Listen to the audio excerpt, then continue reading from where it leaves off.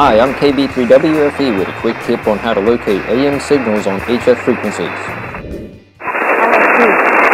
If you're operating lower sideband and you're coming from below frequency up to the center frequency of an AM carrier, you'll notice it'll just dial in without a whole lot of indication that you've come across an AM carrier. Continuing past the carrier up frequency in lower sideband, you'll notice a heterodyne. Heterodyne is a great indication that you may be near an AM signal.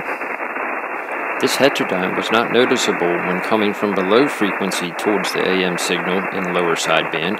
It is, however, very noticeable when coming from above frequency to the AM signal in lower sideband.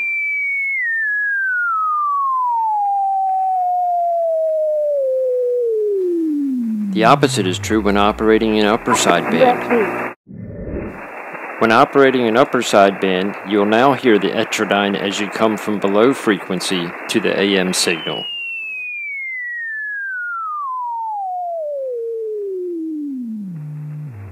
Using upper and lower sideband and paying attention to the tone of the heterodyne is a real simple way of finding an AM signal.